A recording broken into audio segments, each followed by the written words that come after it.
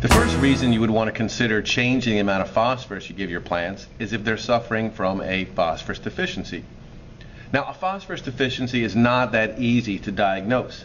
With nutrients like nitrogen, you'll see obvious yellow leaves. Other nutrients, the leaves will start to curl or bend. But with phosphorus, what happens is plants generally will just grow slower and have smaller leaves if they're not getting enough phosphorus. And the problem is, if all of your plants aren't getting enough phosphorus, you really can't look at them and know that. You have to compare them to plants that are getting more. So what I recommend is some of your plants, give them the same amount of fertilizer you've always been giving them, and other plants, give them a little extra phosphorus fertilizer. And if the plants you gave phosphorus fertilizer to are growing larger and have larger leaves, that means your plants can metabolize and use more phosphorus, and so you should give all of your plants this higher amount of phosphorus.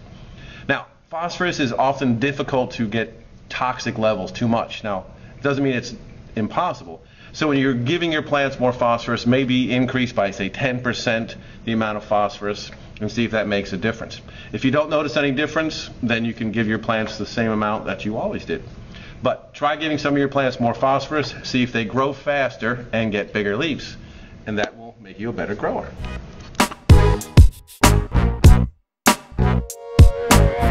If you're going to try to improve your growing by manipulating the amount of phosphorus, a high phosphorus fertilizer should be applied when you have small plants. Remember that the middle number is the percentage of phosphorus, so you want the middle number of your fertilizer to be the highest. When you give plants, small plants, a high phosphorus fertilizer, it will stimulate root growth so that these plants will have strong, healthy root systems and they can take up nutrients and water at their maximum rate. Also, when you're transplanting plants, this is a cutting I started in the clone bucket. When you transplant cuttings or you put small plants into bigger containers, you should also apply a high phosphorus fertilizer to encourage root growth, because when you're moving these plants around you can damage the roots, and you want to make sure they have enough phosphorus so they can have a healthy root system. Here I have a tray that I'm germinating some seeds in. Another way you can maybe improve your growing or speed up your growing is, instead of using just tap water to wet the soil, use a diluted, say a 1/2 or 1/3 of the normal amount of fertilizer. Use a high phosphorus fertilizer to wet your soil, so as soon as the seeds germinate, they will take in phosphorus and they will develop a strong, healthy root system, and then you'll have strong, healthy plants. Phosphorus also encourages flowering. So as soon as your plants begin to flower, you want to make sure you're giving them a high phosphorus fertilizer. By giving them this high phosphorus fertilizer, they will mature faster and they will have a more uniform maturation. So if you're growing several plants together, if they're all having high amounts of phosphorus, then they should all flower as rapidly as possible, and they should all kind of flower at the same time. So when your plants are flowering, then that is a good time to give them a high phosphorus fertilizer.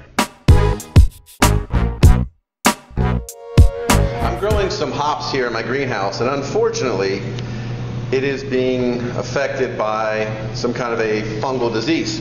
You can see here the leaves, the lower leaves are kind of gray or tan. So that's a sign of a disease. And so one of the benefits of using a high phosphorus fertilizer is that it will increase your plant's resistance to diseases.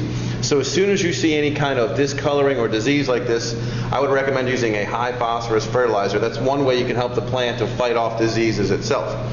If you have other problems, there are products for specific diseases, but a general high phosphorus fertilizer is the first step to getting rid of any kind of plant diseases you may have in your growing area.